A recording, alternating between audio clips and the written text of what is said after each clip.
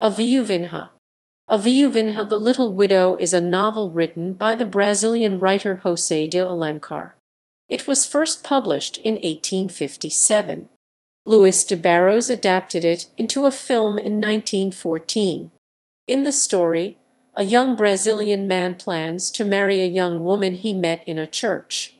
On the day before the wedding, however, he learns that he has squandered his inheritance and let the company he owns go bankrupt. The man follows through with the ceremony, but then fakes suicide and flees to the United States.